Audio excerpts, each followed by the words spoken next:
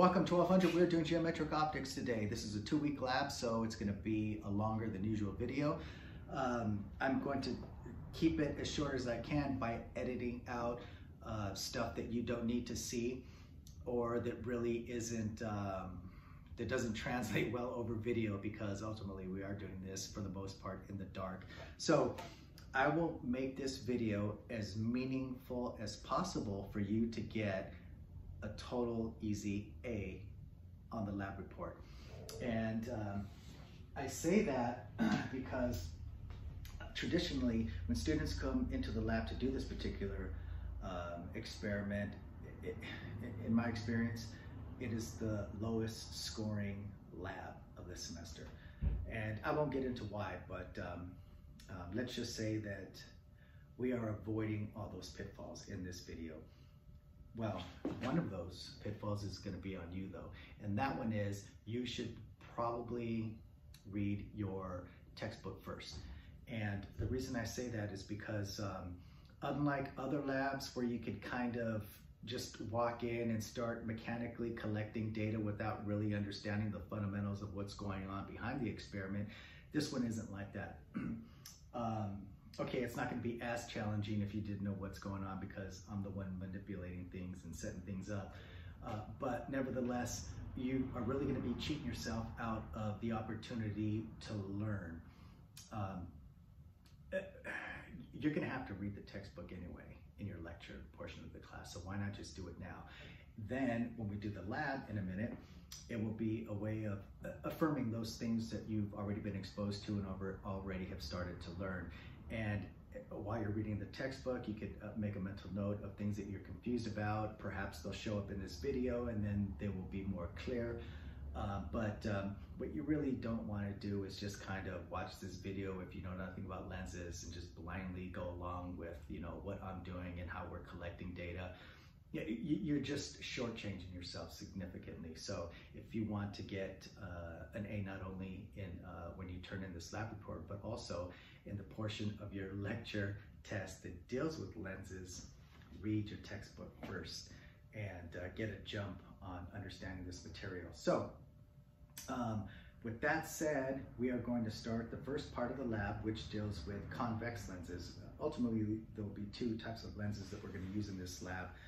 One of them is the convex lens and the other is the concave. Convex is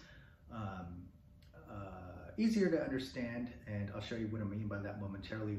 What I'll do is, even though you've already read your textbook, I'm going to just do a quick recap on image formation, geometric, optic, ray diagrams, and just to make sure that we're on the same page and everything is clear. So let me put you on pause. Okay, so here we go. For this particular lab, we are dealing with 2 different types of lenses, a convex or converging lens and a concave or diverging lens. Let us forget about this concave lens for the moment, because these are the type, these converging lenses, that we are going to use for the first part of our lab. So we'll just talk about those for now and then get back to the lab. We have about 4, maybe 5, I'm not sure off the top of my head, different lenses, and we're going to do measurements on all those lenses. And what differentiates them are their focal lengths. So it's important that you understand what the focal length of a lens means. Now, for this particular lens here, I drew it such that its focal length is 10 centimeters. In other words, from the center of the lens to this dot is 10 centimeters. Likewise, from this dot to the center of the lens here on the left, that's 10 centimeters. So let's see what that means for us. By the way, this is an imaginary line going right through our lens and is normal to its surface, and that's just to help us draw these ray diagrams. So if I were to produce light in such a way that the light rays came in parallel to this line, they would be diffracted at 2 points. At one point is at the surface of this lens on its left side, so it's going to be diffracted a little bit. And then when it's in travel, it'll be diffracted and travel through the glass of the lens. Then it will come upon the surface on the right side of the lens, and it'll be diffracted again. So the fact that it is diffracted twice doesn't concern us. Bottom line is, when it emerges from the right side of this lens, it is going to be on a different path than it originally was, and that path is one such that the light goes right through that focal point. And that is, by definition, what a lens with a given focal point is, well, a convex lens in this circumstance. So if I draw any ray of light that is parallel to this imaginary axis here, it is going to emerge on the other side and go through that point that is located 10 centimeters to the right. So what I want you to realize also is that these paths are indeed reversible. In other words, let's say I wasn't shining light from my left to right. Let's say I started over here and I configured my source, maybe my little laser or whatever I have. I produced a ray of light that traveled along this path, a path that went right through its focal point. So it's traveling in this direction. If light goes through the focal point of a lens, it is diffracted in such a way that when it exits that lens, it is parallel to this imaginary axis. So if the light originated towards my left along these paths, it would come out parallel. Now that is indeed important to us because it's going to help us draw these ray diagrams. And let's see. Let's go ahead and use what we just learned to determine where an image would form. So let's say I have an object right here. This is my object. And I want to see where this lens produces an image. This is how we go about doing it. Let me focus on the tip of this arrow.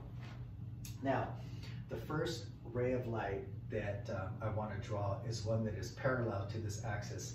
I mean, ultimately, light is emanating from that source in all directions, right? Most of these directions don't even, these light rays don't even go through the lens. What I am interested in are three directions. There are three directions. There are three important directions because for those particular directions, I know exactly how the light behaves once it goes through the lens. The first one is obviously the ray that is parallel to this axis. So I'm going to go ahead and draw that. Now, how does that light behave once it exits our lens? It goes right through the focal point. Now, what is another direction that I definitely know what direction it will travel once it goes through the lens? A light ray that goes through the focal point here.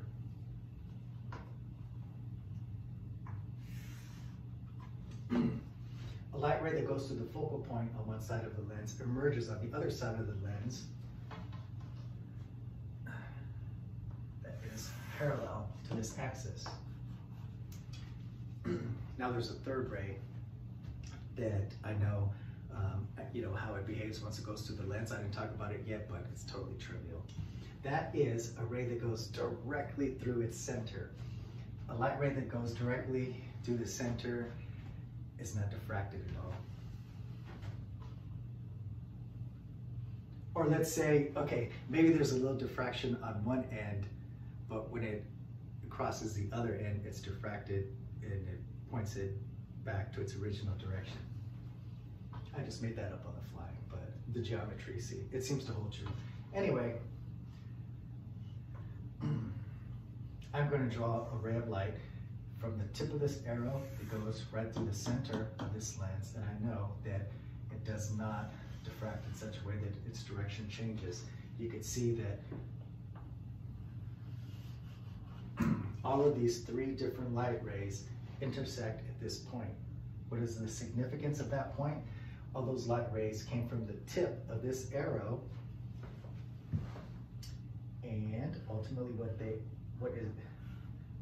is happening is that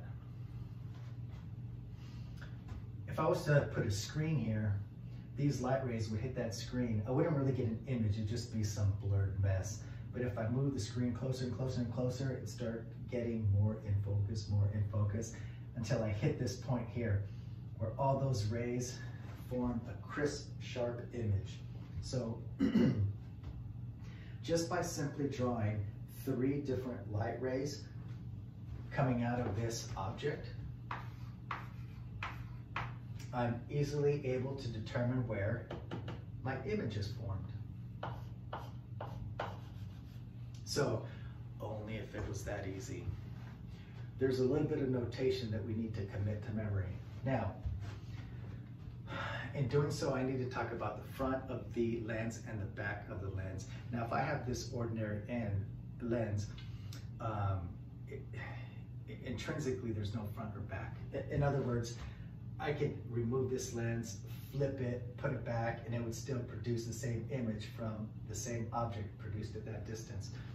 So there is no technically front or back of the lens. But if we prepare a system like object, lens, image, or a system with multiple lenses, we need to designate a front and a back, and you'll understand shortly what I mean by that. But let's go ahead and define a front and a back.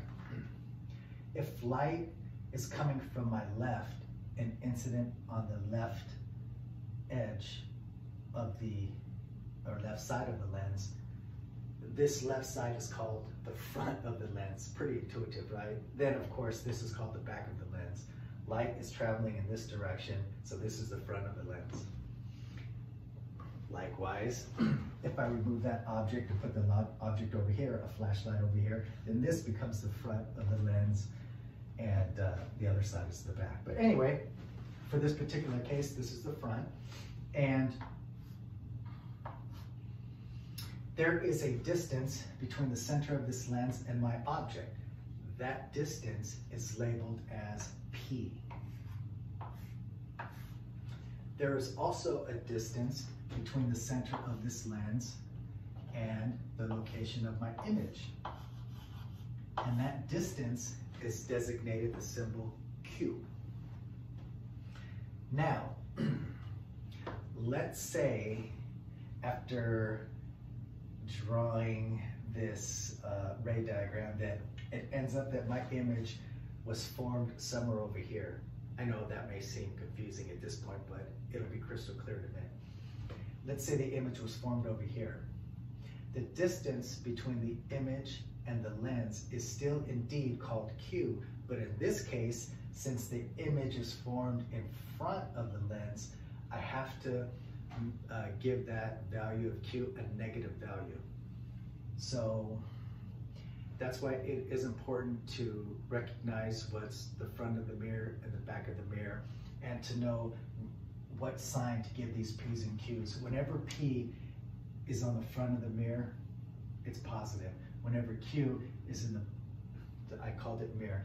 Whenever Q is in back of the lens, it's positive. It's when those P's and Q's are reversed that you have to give it an opposite sign.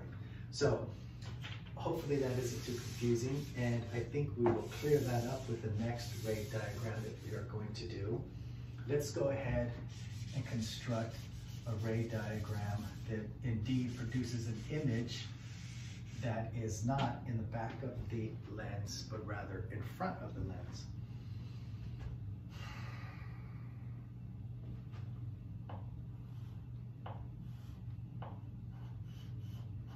So that there is my object.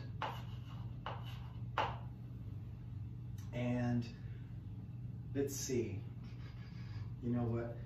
I'm gonna make it a little bit smaller just so that lines aren't going all off the chalkboard. You'll see what I mean maybe shortly. Okay, that's better. What's the first line that I want to draw? I always go with the parallel one. It's the easiest, right? So I have a light ray that is coming in parallel.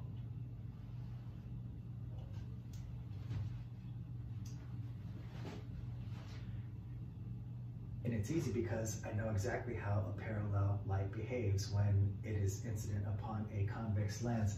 It bends in such a way that the resulting light ray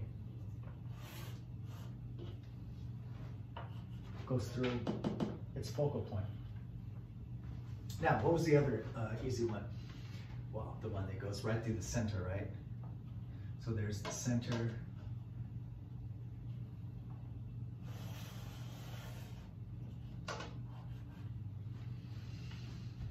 And the last one, a ray that goes through the focal point on one side of the lens emerges on the other side in a way that is parallel to this axis. So what I'm going to do is put the tip of this object against, let me align the tip and the focal point.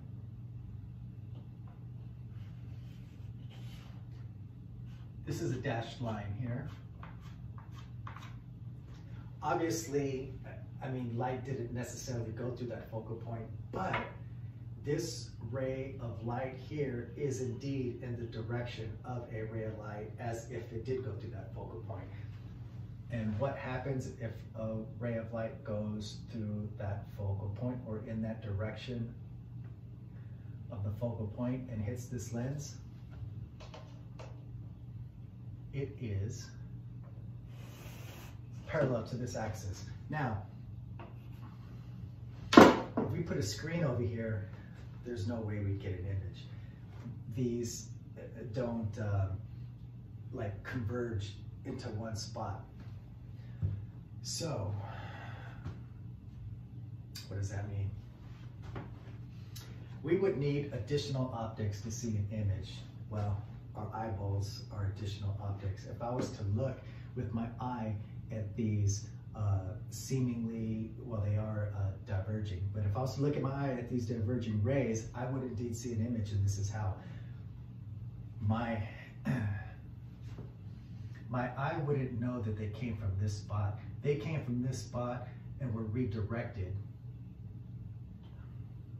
into different orientations, but my eye would know that. They would just see them as straight lines. So let's follow them back to see where they appear to have emerged.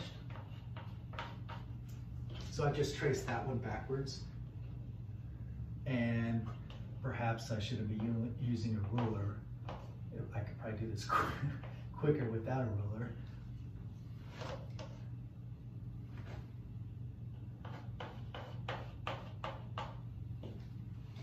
If I was to trace them back, they all seem to originate from this point. In other words, my eye would see this object as an image at this location. So this here is my image. Now, by definition, what is the distance between object and lens called? That is P. And distance between image and lens is indeed Q. The important thing to realize here is that since Q is not on its typical side of the lens, which is the back, I say typical because that's where by definition it is positive. It is on the other side, it is on the front side of the lens. So this Q, we must give it a negative value. In other words, let's say we measured from here to here and that turned out to be 13 centimeters.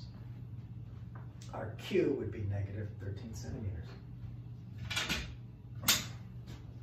Two more things and we're done. Magnification. Let's see, I wonder if I should erase this. Magnification, and this is by definition. So I can either write that or, well, I'll just do it like this. Magnification, by definition, is h prime over h, where the image height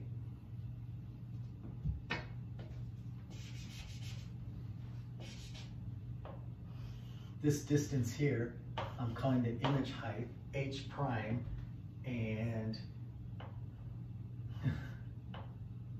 this here is h, the height of the object. So if you measured the height of the object and measured the height of the image and put the image over object measurements, took the ratio, you would get the magnification of the image.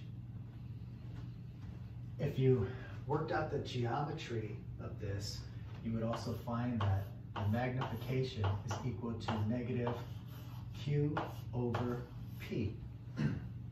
So for this case, P is in the front of the lens, so it's positive. Q is in the back of the lens, so it is positive as well. So I have positive P and a positive Q.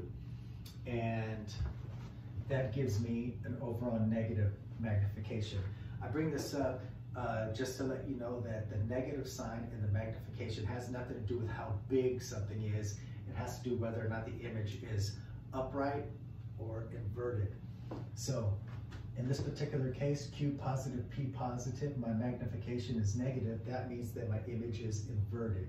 And as you can see, the arrow where it originally pointed up is now pointing down. It is indeed inverted.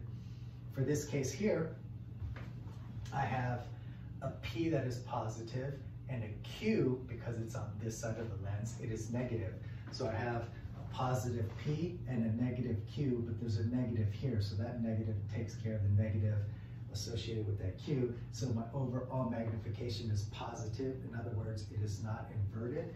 And you can see that these do indeed both point up in the same direction. I mean, furthermore, Q is larger than P. Q is larger than P. So my M is going to be greater than 1, and you can indeed see that the image is larger than the object. That was easy, right? Let's get back to the lab. Get our 4 lenses. We're going to have lenses of nominal values, 5 centimeter, 10 centimeter, 15 centimeter, and 25 centimeter. Now, I mean, they're relatively close. I want to say, like, for the 15 centimeter lens, that's more like 17 point something, I think. So those are just nominal values. It'll be our job to determine what those focal lengths of the lenses actually are. And yeah, what fun would it be if they gave us lenses that had exact values, you know? We don't really know what they are, and we are going to find them. Let me put you on pause.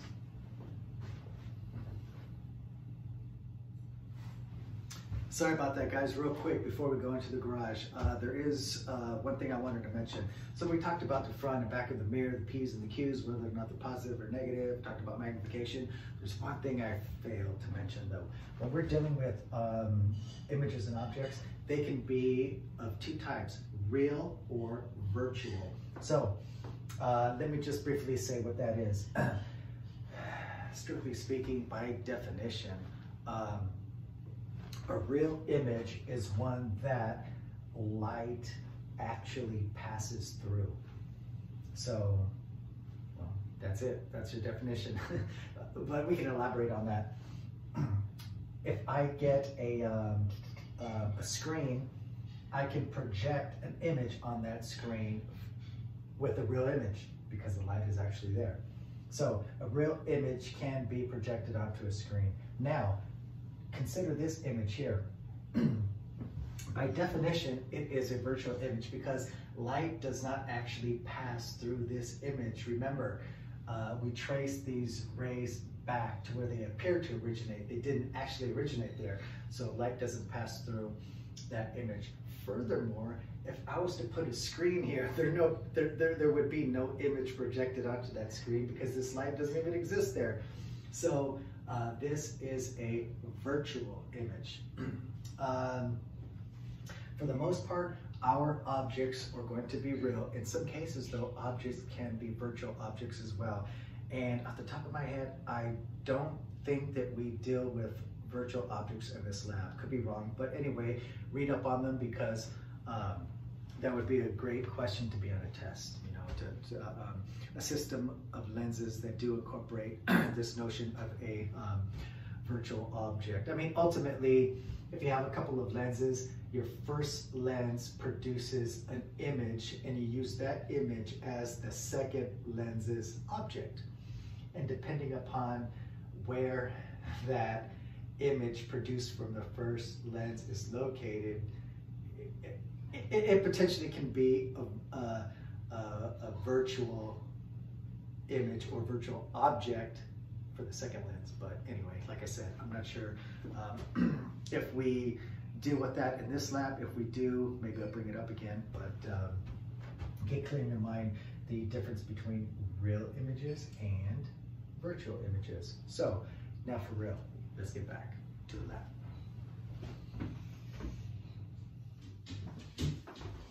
But wait, there's more. I did a lot of talking about P's and Q's, and of course I related those to determining the magnification, but the P's and the Q's play a much larger role than just that. So I need to talk about this. It'll only take a minute. Now, there is an equation known as the thin lens equation, and it simply is 1 over F is equal to 1 over P plus 1 over Q. And you will be using that repeatedly throughout the course of this lab. So P, as always, distance between object and lens. Q, distance between lens and image.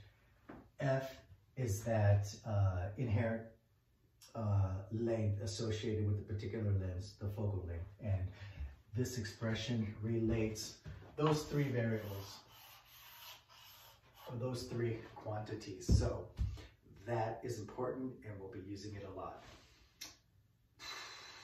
There is one other expression. Let's say I have two lenses butted up against each other. This holds true. The inverse of the focal length of lens 1 plus the inverse of the focal length of lens 2 is going to be equal to the inverse of the total focal length. In other words, if I butt up two lenses, put them in a lens holder, and put them P distance from the object, find the image, which is Q, I can take away those two lenses and replace it with a single lens of focal length F total, which will give me the same image. So it's have the same P's and Q's, same magnification and whatnot. So we will be using this as well. So now, really, let's start this thing.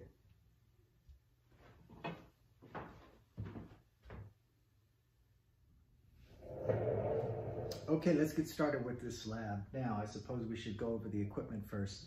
What we have is, for this first part, is, well, just three items. We have an object, we have a lens, and we have a screen so that we can find our image. Now, our object, we could use a lot of different things. In fact, sometimes in the lab, We have this here as an object. What it is a light bulb encased in this metal box here. And the light comes out of this hole. And there's a transparency that fits on the end here. Now, that this design makes an image on our screen, but we're not going to use this. And the reason being is that this introduces a lot of error. I discovered by playing around with this that it isn't obvious when this design becomes focused on our screen. There's a lot of judgment call. And once you find what you think is the best location for the screen that produces the best image, you can move it back and forth up to like 3-4 centimeters and still not have an obvious or apparent deviation from a nice focused image. It's hard to tell. So we're introducing a lot of error by using this. So what we're going to do today is just simply use that light bulb without this. So right here is our light bulb, and I just got a can and cut it a bit so that it fits on top. And the purpose of that is just so that that light doesn't blind me. We're going to be doing this in the dark, and it is rather bright. So that is our object, the bulb. This is our lens holder, and I could switch out lenses, and I'm going to do that. We're going to do that together with 4 different lenses. So we will start with our first lens, which will be a lens with a nominal focal length of 20. In the other video, I said our largest focal length lens was 25. Well, it's 20. So we have 5, 10, 15, and 20. Now, instead of doing it in that order, 5, 10, 15, 20, we're going to do it in the opposite order. And the reason being is because these lenses that have larger focal lengths are easier to work with. The images are easier to display on a screen. It's easier to determine the exact position the screen should be in. It has a relatively nice, sharp image associated with it. So why start with the harder ones first, right? We'll do the easy ones and build up to those more challenging ones. So we will start with the 20 centimeter lens. It's already in the lens holder, and this is my screen. Actually, I need to slide a piece of paper in here, which I'll do. And we are going to pick P1. Now, I have a table that I made that's similar to the one that you have in your lab manual. You'll see in the first column there, it gives those nominal lens values, 5, 10, 15, 20.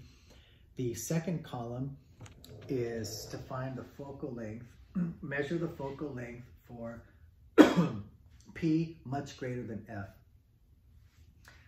That's really easy, but we are going to save that till later. The reason being is that I'm going to have to move this equipment towards the center of the garage, and I don't want to do that right now. So we'll get back to that, and that's like, we'll knock that out quick. There's nothing to it. So we will start with the next column over. We are going to pick P1. Distance between object and lens is P. So this is going to be our P1. We are going to pick P1, and well, let's just go ahead and pick it now. So we will pick 30 centimeters. Now we have to find Q, and Q is the distance this screen is from this lens. Now, speaking of this equipment, let's get our coordinate system straight. This rail here has a scale on it. It begins at 0 and it increases all the way up to 200 centimeters. So in the course of this experiment, when we're moving stuff around, I'm not going to necessarily give you a p-value of, say, 30. Why? I just did right a moment ago. Okay. In general, instead of giving you a direct numerical value of p, I'm going to say I'm going to tell you where this is mounted. At what location on this track is this mounted, and then you could just figure out what that P is yourself. This object, I conveniently placed it so that the bulb is located at 190 centimeters. And unless I say otherwise, it's gonna stay put. I'm not gonna move it. So our object is always at 190. So where do you think this lens holder is now?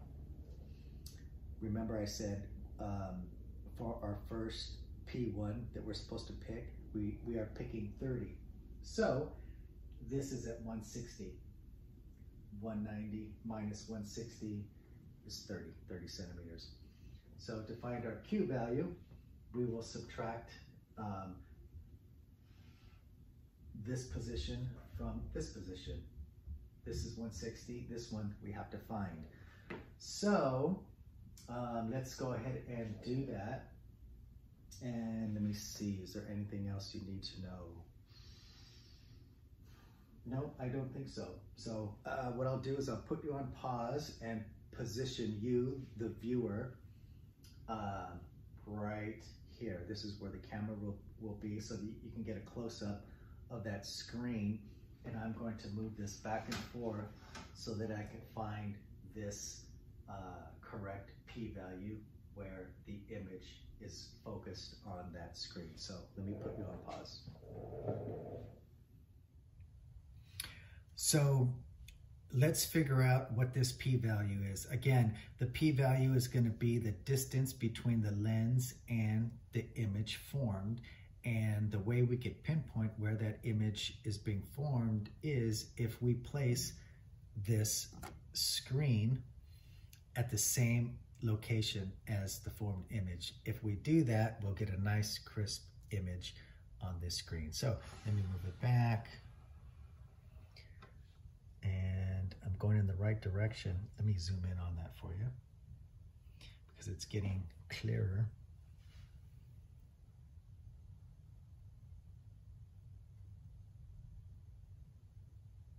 And there we go.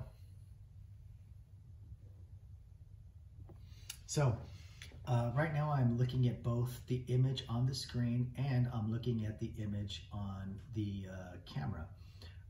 In other words, I'm looking at what you're looking at, and what you're looking at isn't as nice as the actual image on the screen. In other words, the video doesn't capture what that screen truly looks like. I mean, it is dark in here. There's light bouncing around off that screen. It doesn't do it justice. From looking at the screen directly with my eyes as opposed to the camera, it looks like I could actually reach out and grab a light bulb that is there on the screen. So you'll just have to take my word for it.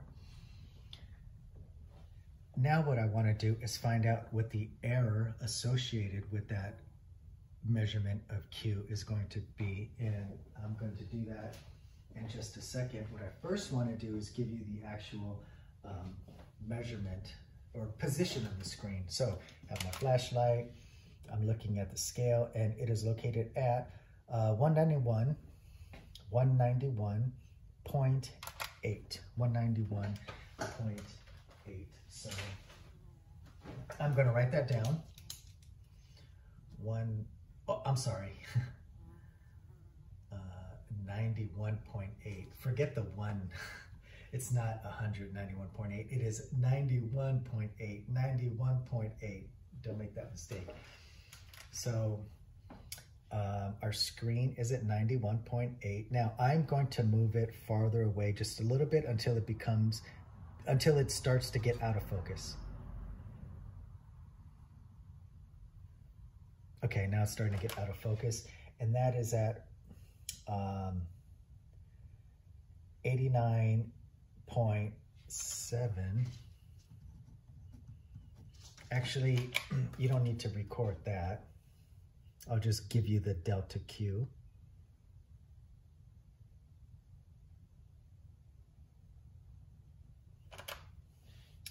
And when I move it in the opposite direction, I refocused it. Then I continued moving it in that opposite direction until it started to become out of focus. And that occurs at 92.9. So I need to take the difference of those two numbers to get my delta Q. So let me refocus this guy. Okay, there he is, refocused. And let me put you on pause. Okay, just a quick recap on what we just did.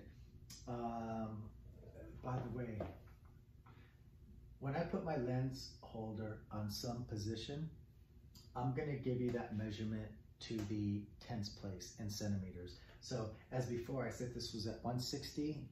Actually, let's call that 160.0. And the object, that light bulb, was at 190. We'll make that 190.0. And in case this comes up in your lab, the error in those measurements, we'll just call them plus or minus 0.5. But I don't think you'll need that. They do ask you for the error in this. Now, we found that we were able to move this to a position so that we had a nice crisp image, and that was at 91.8 centimeters. So your Q would be 160.0 minus 91.8. That is your Q value. So what is your delta Q? Now, if you recall, what I did was I got it in focus, and then I started moving it to our left until I could visibly see it becoming out of focus, and then stopped, recorded its new distance to see how much I had to move it back. Then I refocused it, and then I did the same thing, but going in the other direction. I moved it closer to the lens, slowly until I could visibly see that it was getting out of focus, stopped, recorded that value. So I added those two little distances together, and I got 3.2 centimeters. So that is going to be our delta Q. Our delta Q is off by up to 3.2 centimeters. And it's larger than I thought it would be, but I'd rather err on the side of, well, I'd rather be generous with that error. So 3.2 centimeters. Now this is pretty far. This is a pretty long distance compared to 3 centimeters. So the relative error in delta Q should be relatively low. Let's see what else. Now, oh, you are going to need an image height. So what I will do is, I'm looking at the image right now. And what I'm going to do is,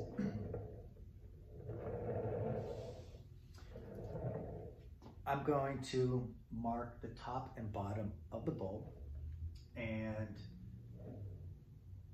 have you guys measure it.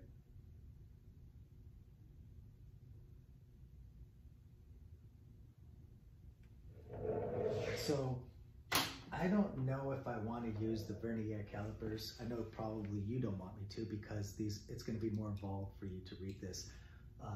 This may be overkill on the accuracy, although this very well may come in handy when we get to smaller images we may very well want those extra significant figures. I'll either measure it with this, photograph the caliper so that you can read it, or I'll just simply lay a ruler on top of that screen, and you can measure the distance between the two little dots that I made on that screen. Again, the image was that inverted light bulb, so I just made a little mark on top and a mark on bottom.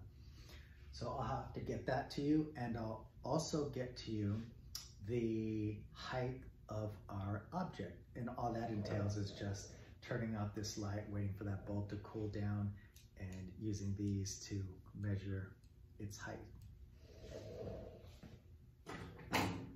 Now, if the if the thin lens equation works, or if it's valid, which it is, 1 over P plus 1 over Q is going to equal 1 over F, where F is the focal length of that lens. So if we just found the correct configuration where the P's and Q's satisfy that equation, is it not fair to say that for this P and this Q, I could interchange them? If I change P to the value of Q and Q to the value of P, 1 over P plus 1 over Q is still going to equal 1 over F. In other words, the distance from here to here is about 70 centimeters. Our Q is about 70 centimeters and our P is 30. So what if I made our P 70 centimeters and our Q 30? That satisfies the lens equation as well, right? Well, let's go ahead and do that. I'm going to pick then for our P1, I'm going to pick 70 centimeters. And I should be able to find an image without even really moving that. It's not going to be dead on because this isn't exactly 70. It's actually, what is it, 68.2 centimeters.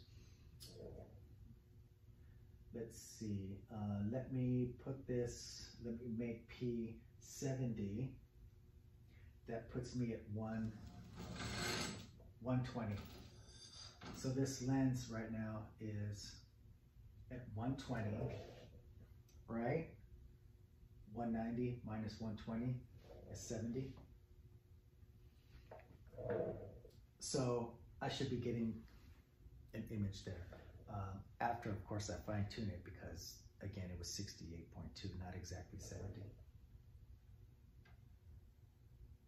And it's right there. There's where our image is. And for the heck of it, I'll let you see it. So I'm not, well, let me just fine tune it. By the way, food for thought. Magnification is negative Q over P.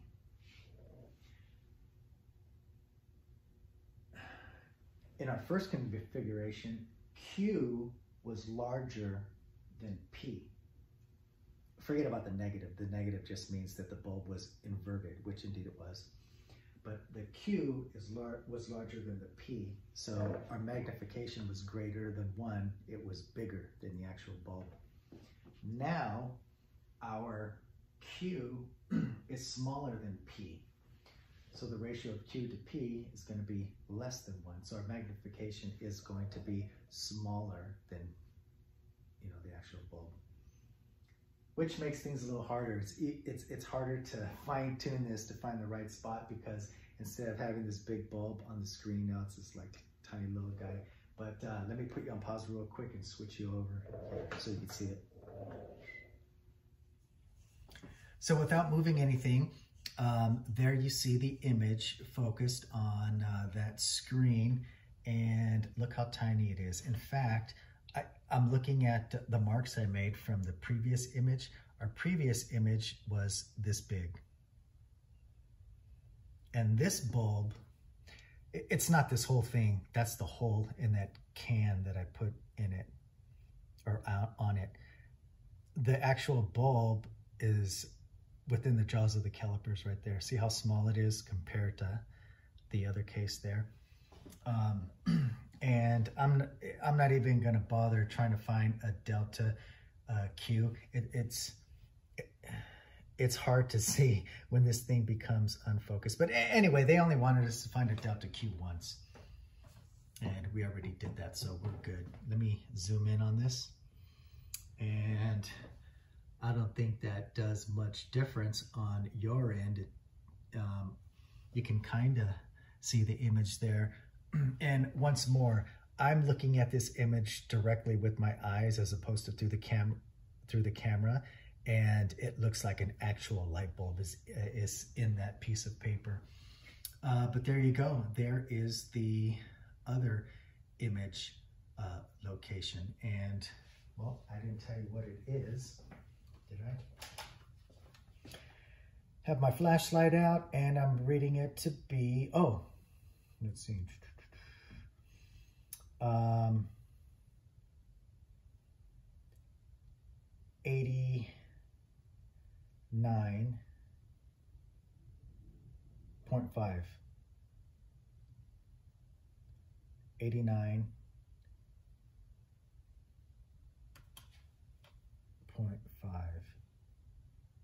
I'm sorry, 89.05. 89.05.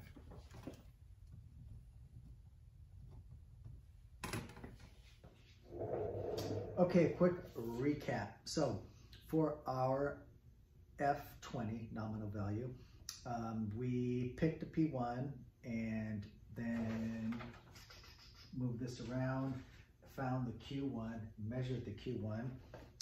We found the delta Q1. By the way, delta Q1, it's in my table, but it's not in yours.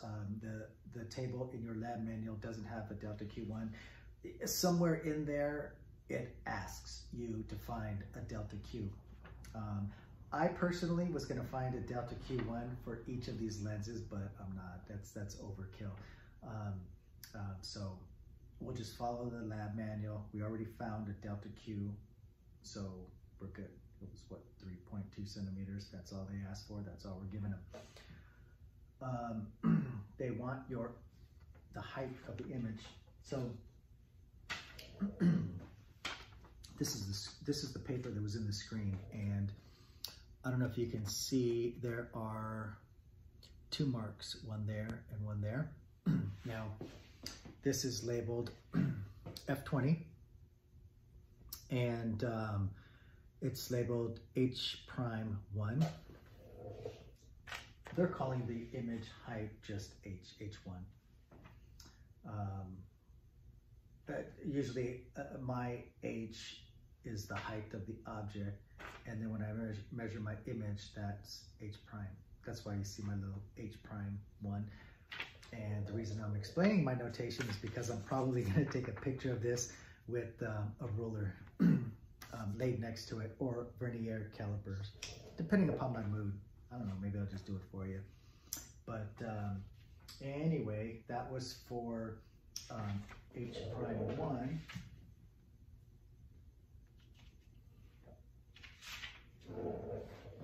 And this is H'2. You could see how close they are together.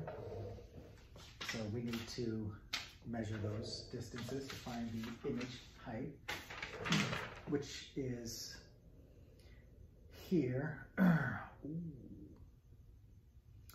Your lab manual is only asking for the height of your first image. They're not making you do it twice.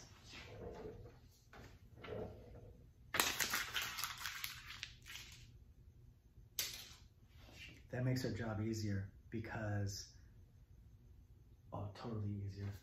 Just three more little marks on that.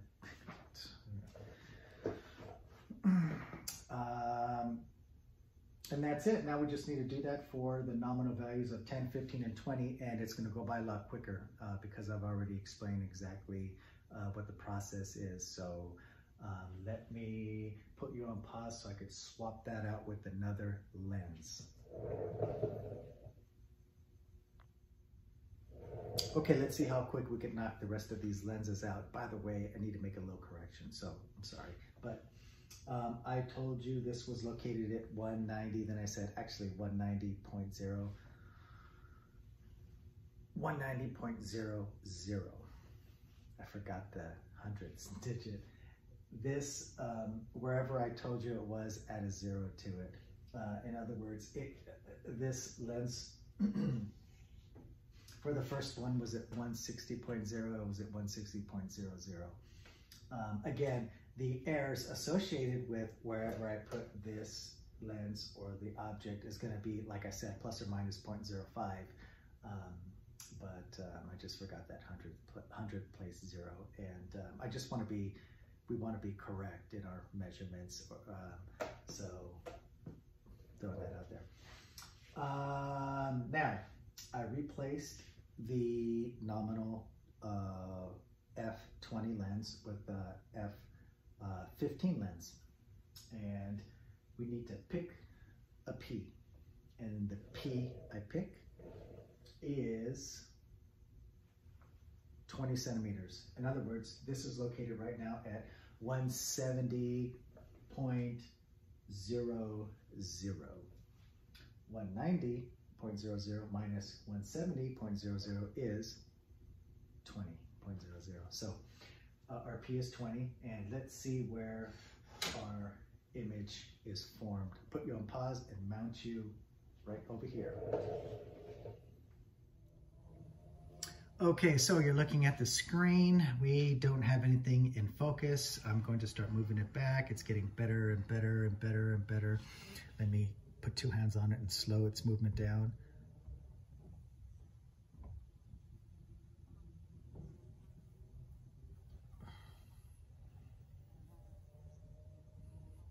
That looks good right there. Let me zoom in on it. So, there you go. And if I could find again my flashlight in the dark, I'll give you the position of that screen. The position of that screen is 112.20. 112.20. And what I will try and do is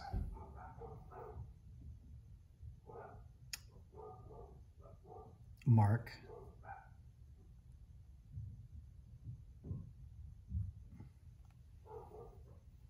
the image so that we can measure it. So I put two pen marks, and I will now put you on pause. Okay, so we are still on the f15 lens, and now I want to pick my P2, my chosen value of P, my second one. And I'm putting this somewhat arbitrarily. I scooted it on over to 155.00 centimeters. And now I'm going to see what value of Q pertains to this particular value of P. So put you on pause and mount you up on that little fridge. So there's a screen, and I'm moving it closer, closer, closer, closer.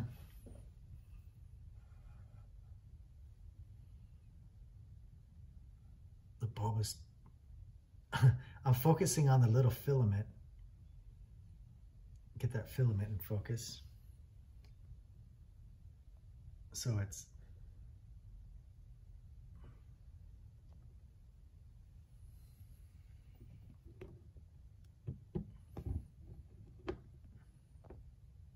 hard to see, but there you go. There's my image of that bulb, and I don't need to mess around with marking the top and the bottom. We're not concerned with the height. We're just concerned with the position that image is formed. And our screen is now located at, let's see, 127.900. I'm sorry, 0.0, 127.90. Let me double check.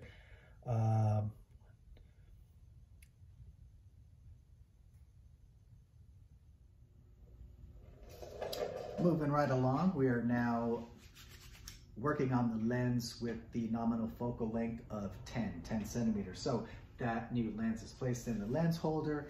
I somewhat arbitrarily placed this a certain distance from our object, and it is at 175.00. So I won't tell you what P is. I'll let you figure that out. Of course, it's nothing more than 190.00 minus 175.00. And let us find out what our Q is. I'll put you back up there, and well, so you can see the screen. So here we go. I'm sliding this forward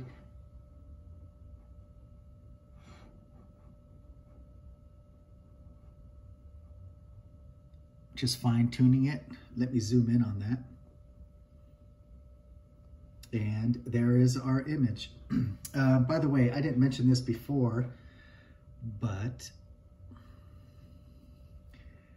you see this outline here? So that has nothing to do with the bulb. That is just the hole that I cut in our can. So here's our bulb, and I will mark its position so that we can measure its height.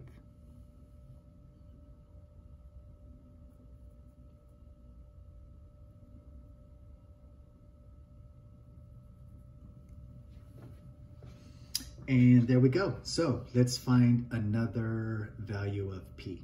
Let me put you on pause. Now we are going to pick our P2, our second value of P. By the way, apologize. I did not give you the location of the screen for our last trial. The value is 149.35. So that was our Q1 for our f/15 lens. So where would you like to put this here? Right now it's on 175. I'm trying to read your mind. 165 you say? Sure.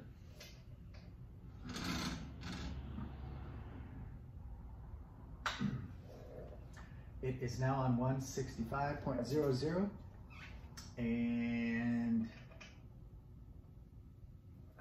I'll put you on pause and we'll adjust this screen.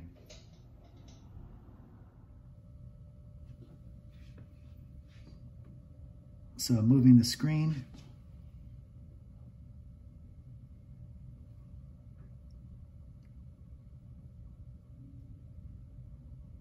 And since the magnification is less than 1, I'm getting a smaller image, which is harder to focus in on or find the most crisp image.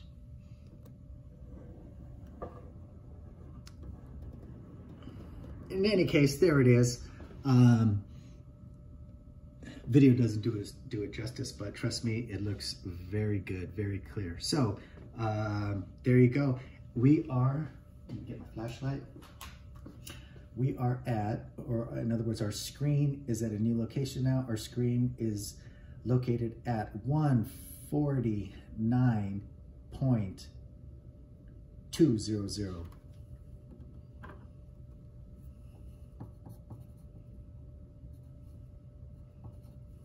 149.20. I'm sorry, 149.20.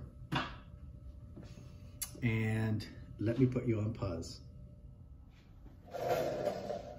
Lens 4, nominal f5, arbitrarily at 183.00.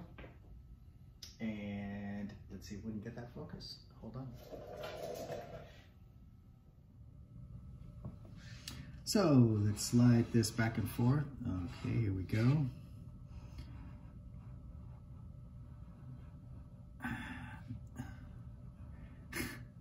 This one seems hard, like, I don't know why, it seems harder to get into focus. Just moving it a little bit focuses on a different part of the bulb. That filament that I was trying to focus on, I can't tell if I'm focusing on the rear or front. Nah, never mind. Okay, there we go. That's a big one.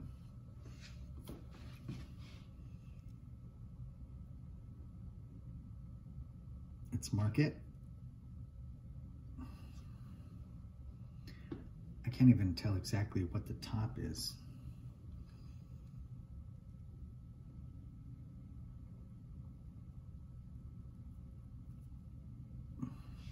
Okay, there we go. Let's pick a new P2.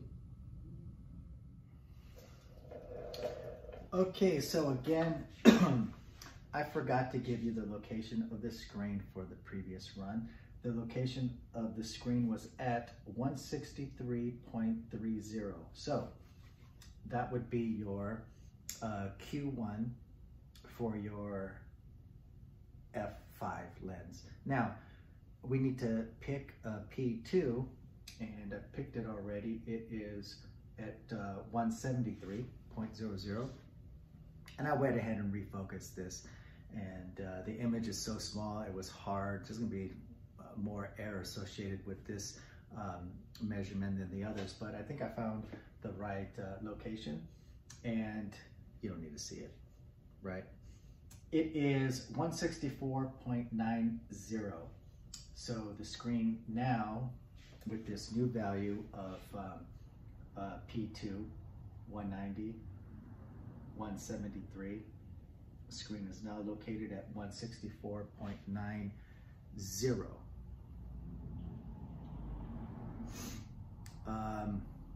Okay, cool.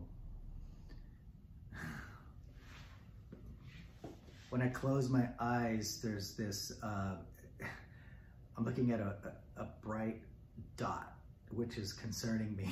Imagine that, me messing up my vision with this experiment. That can't be good. Hopefully it goes away. I guess I'm staring at that screen too much. Anyway, that's it for this part. So let me put you on pause and we'll knock out the rest of it.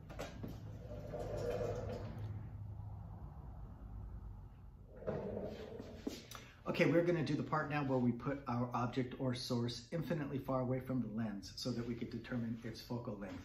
Now, this is probably gonna be the most accurate way in which we find the focal length. But we'll see, we'll compare it to the others when we've taken all these measurements. And the reason this works is because from the Thinsland equation, we get 1 over F is equal to 1 over P plus 1 over Q. Now, since P is the distance between our object or light source and lens, and that P is in this case infinitely far away, let's say like 1,000,000 miles. 1 over 1,000,000, well, 0 essentially, right? So our equation essentially becomes 1 over F is equal to 1 over Q. So F is equal to Q. Now, how far is infinitely far away? I moved our track so that it is situated diagonally across my garage, just so that I have the largest distance possible. So one end of the garage, there is a screen, and on the other, there is a lamp. Now, that lamp is about 550 centimeters from the screen. And if that is indeed our, or 550 centimeters from my lens, and if that is indeed the our p-value, 1 over p, 1 over 550 is essentially 0. It's like 0.002. So we can neglect that term. And again, we're left with 1 over F is equal to 1 over Q. So I'm gonna have my screen, I'm gonna have my lens, and I'm gonna have a source way far away over here. And I'm going to move my lens back and forth so that I get an image on my screen. And whatever this distance is, which is our Q, that is the same as our F. Let's see, let me show you what we have set up here. I'm gonna put you on pause and turn the camera around. So that screen is essentially pretty much backed up against that wall there, and I'll move this back and forth to find the image projected on that screen, and I'll show you what the other side looks like. So here's the other side of the garage. Now, this may look like it's close by, but it's not. This here is a lamp that is up against that corner over there. So again, that lamp is 550 centimeters from my lens over here. So it's infinitely far away. Okay, so this lens in the lens holder is the nominal 5 centimeter focal length lens. And I moved it back and forth and I got an image on the screen. Now that image was pretty hard to focus. In fact, I had to use this little magnifying glass. In the center there, on your end, all you see is just a bright light. But in the center with the magnifying glass, I could see the outline of a bulb, the bulb coming from that lamp on the other side of the room. So that's how I know that it's pretty much in focus. So that, I'm turning on my flashlight now, is located at, the lens is located at 4.85 centimeters. By the way, for this particular setup, what I was able to do is mount this screen at the origin of our track. So this screen is located at 0.00 centimeters. So no calculations involved in this part of the lab, right? Whatever value I read off, that is what our experimental focal length is. And again, for this nominal 5 centimeter focal length lens, we got 4.85. So my plan is to just kind of rip right through these. Let me put you on pause and switch out that lens holder with a new lens. And here is our nominal 10 centimeter focal length lens. I already moved it back and forth and found the image there. And the lens is situated at 9.70 centimeters. Earlier, I made the comment that this may be the most accurate way of determining the focal length. Maybe I spoke too soon. These are rather difficult to find, these images, because they're so tiny. It's hard to kind of tell when they are indeed focused. But let's see how our data looks when all is said and done, when all of our measurements come in. So let's move on to the next lens. Okay, ladies and gentlemen, you see that black ring in the center of that dot? Sorry, I'm totally winging this. I was holding this magnifying glass with my hand. That's how I know that the image is focused. It doesn't, I can see it on the screen. It doesn't translate well on video, but that black ring is the outer casing of the lamp. So as the lenses, as we get larger focal length lenses, it's a little bit easier to find that image. So this right here is the nominal 15 centimeter lens, and I have the flashlight on right now. I want to tell you what position that lens holder is in, and it is at 15.65. 15.65. Let me write that down. And I'll put you on pause, get the last lens. And here is the last lens, the nominal 20 centimeter focal length lens.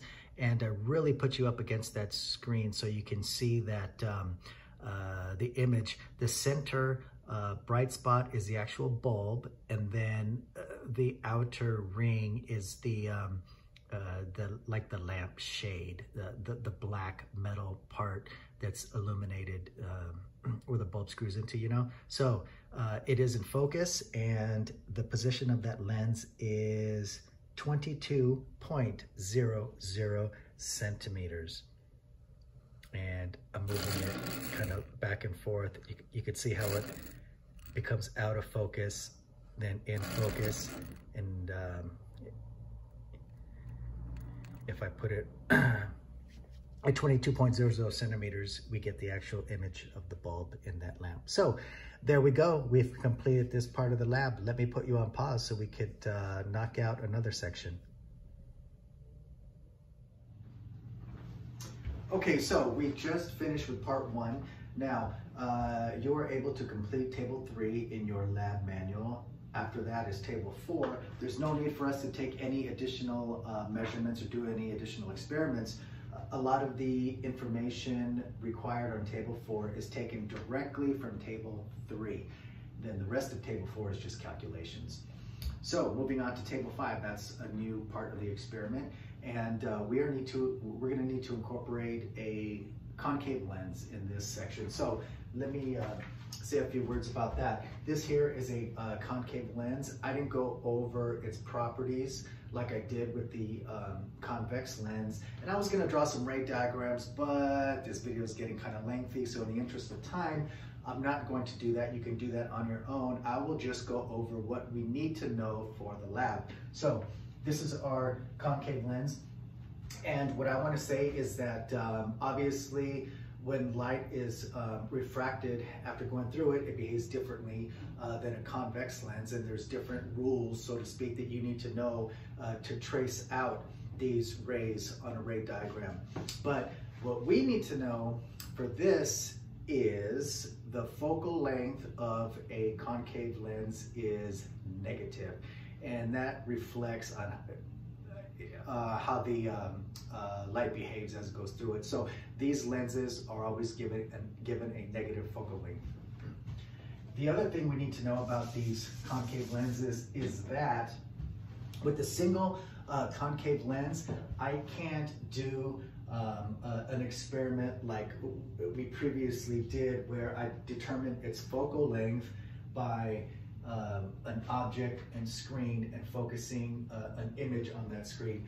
A concave lens never produces a real image. The images that they produce are always virtual, meaning they cannot be focused on a screen. So how do we determine the focal length of a concave lens like we're supposed to do? And it's very simple. First, let me just say, there is, let's consider two thin lenses, butted up against each other. In other words, instead of just putting one of those lenses in that holder, I grabbed two that we already experimented with and squish them together and put them there. Now, this is obviously going to have a different focal length than either of the two that I put in there. And the following expression holds true for this situation.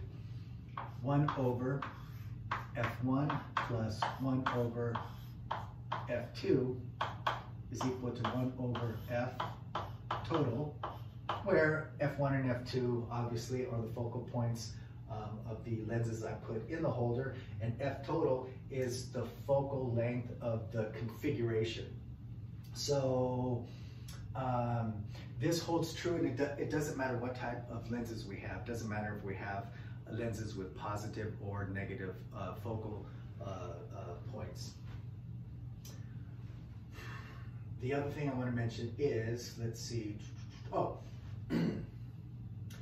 if I have a concave lens, then how do I go about finding its focal length? What we will do together is sandwich that concave lens with a convex lens. We're going to put those two together, put them in our lens holder, and determine what the total focal length is. So we'll move this around until we get a nice image on our screen here from this source. And as always, this here is Q, and this here is P. And this is the front of the lens, this is the back of the lens, so P is going to be positive, Q is in the back of the lens, it will be positive as well. And I want to determine F total from this configuration of the two lenses sandwiched in there, so I use nothing more than what we've been using, and that is 1 over P plus 1 over Q is equal to 1 over F. Now in this case, I'm going to call F total. Just to remind us that this F total is the focal length of the system where we incorporated two lenses sandwiched together. So I just found out what F total is for those two lenses. Easy, right? Now I can insert this value into here. So this is known. And let's say F2 is our concave lens. At this point, we don't know what it is. F1, we are going to choose the lens with a nominal value of 5. Now, when you insert a number, a value into F1. Don't just put in 5. Yeah, that's the nominal value, but we're going to do way better than that, right? We experimentally determined what that actual focal length is. So I think your lab manual says use the value that you trust the most. I don't know if you want to take averages or maybe use the value that we found using a light source infinitely far away. I'll leave that up to you. But bottom line is F1 is known. So using this expression here, we can now determine the focal length of F2, which is that concave lens, which we previously didn't know how to determine because its images are virtual. By the way, for our lens system, Q is positive, P is positive, positive, positive. That means that F total is going to be positive, so this is going to be a positive number. F1, that is one of our convex lenses. So that is going to be, that focal length is going to be a positive number. If you're doing everything right and you solve for F2, guess what? That F2 better come out negative because we know already it is a concave lens and its values are negative. So that F2 should come out negative. And that's all we need to know for this part of the lab, and let's get to it.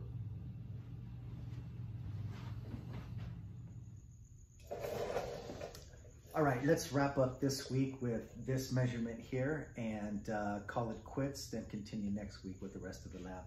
So I have 2 lenses in here. We have a 2 lens combination, and we're going to use this combination to focus an image on the screen there. Now, one of those lenses is a concave mirror, and it has a nominal value of -10. If I only had that concave mirror in there, I wouldn't be able to get an image on that screen because the image produced by a concave lens is indeed negative, and it'll be a virtual image. So this new combination, we'll call it F total, the focal length of this 2 lens combination. F total should be positive. It needs to be positive so that I could get a real image on that screen. And for F total to be positive, we need to take a look at the equation that we're deriving F total from. And it is 1 over F1 plus 1 over F2 is equal to 1 over F total. Now, we know what F2 is. It's -10. So we're left with 1 over F1 minus 1 over 10 is equal to 1 over F total.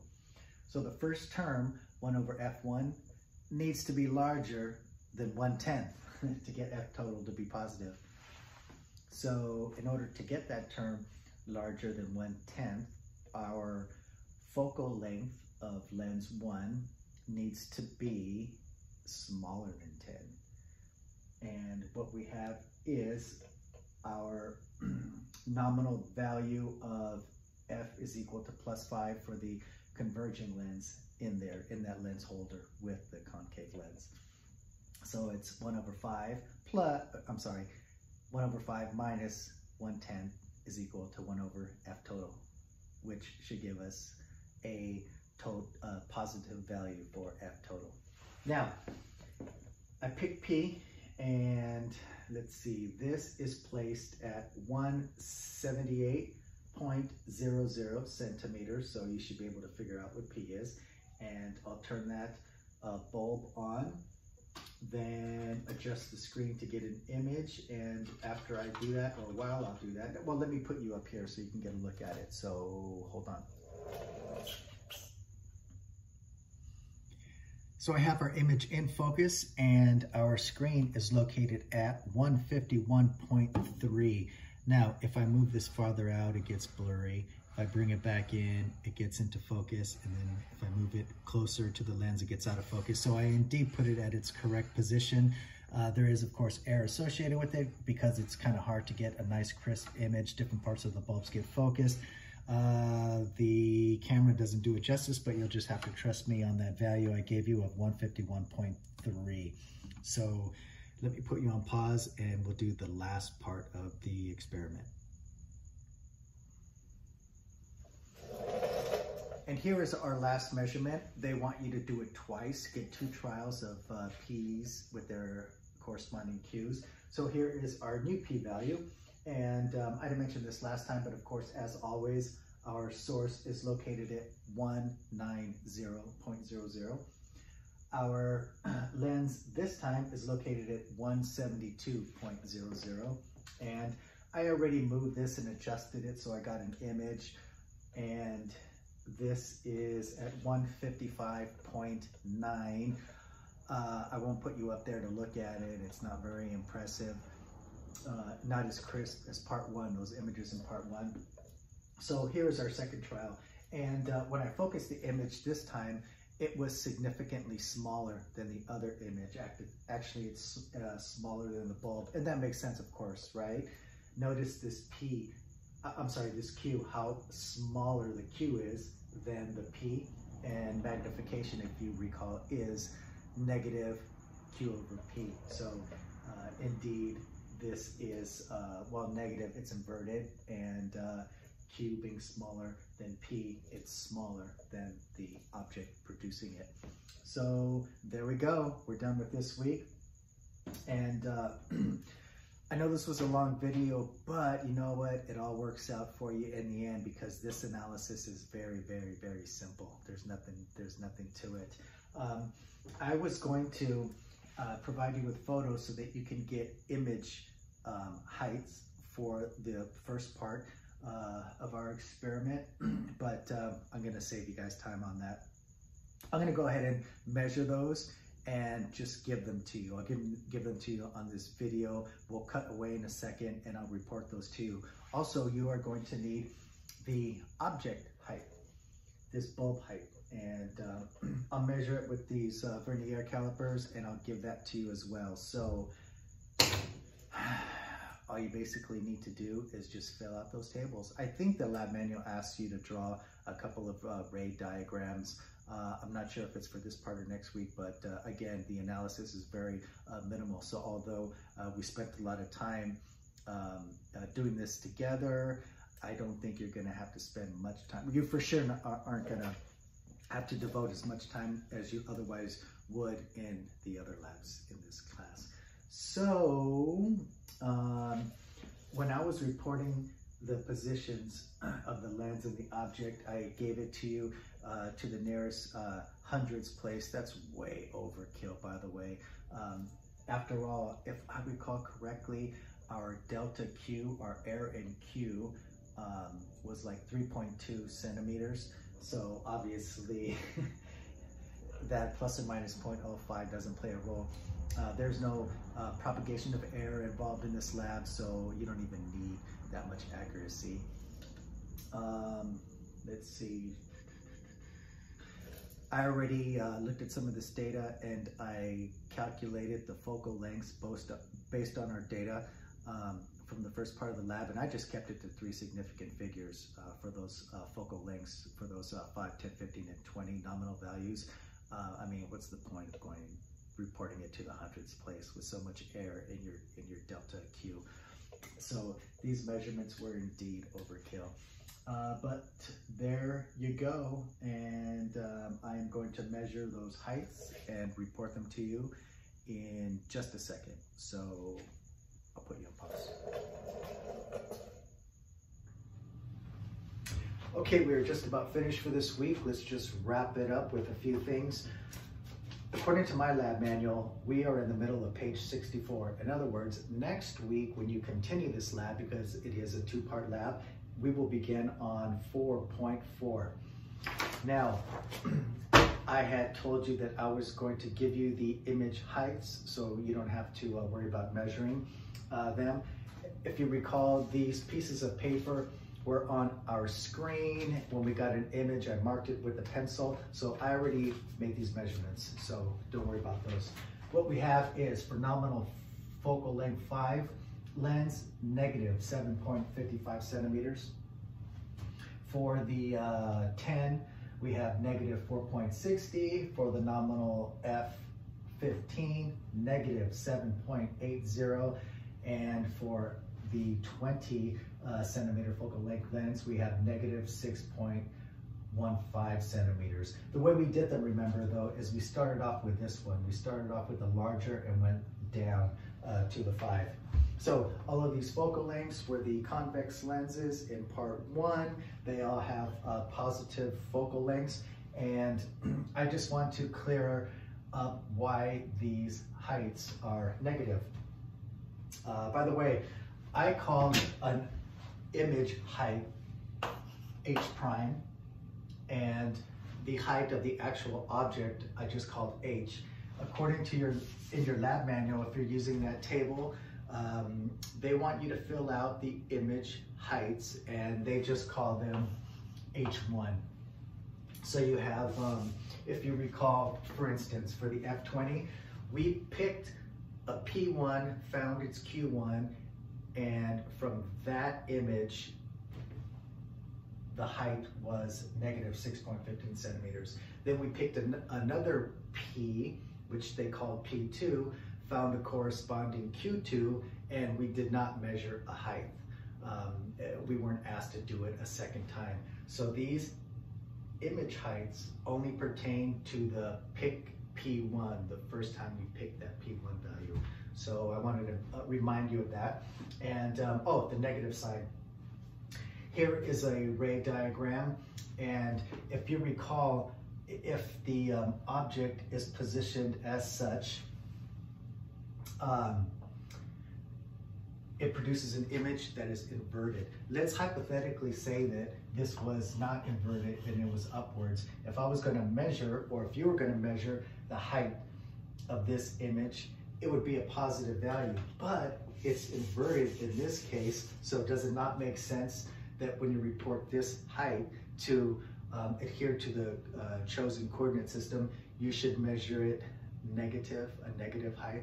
So that is the purpose of these negative values. It was, after all, an inverted image, so we should measure them in the opposite direction, hence the negative value.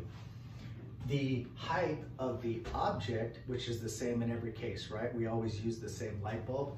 That is this here. Actual light bulb or object, its height was 2.70 centimeters. This, of course, is positive. That's our convention. It's upright. So there you go. I'm going to do everything in my effort to make next week's lab, let's shoot for half as long. Our main focus is going to be on the human eye, although there are 3 different measurements that involve lenses, sort of like we've done this week, but they're not repetitive measurements like part 1 where we had to pick all those P's and find the Q's. So next week should be shorter. And with that, look forward to seeing you next week.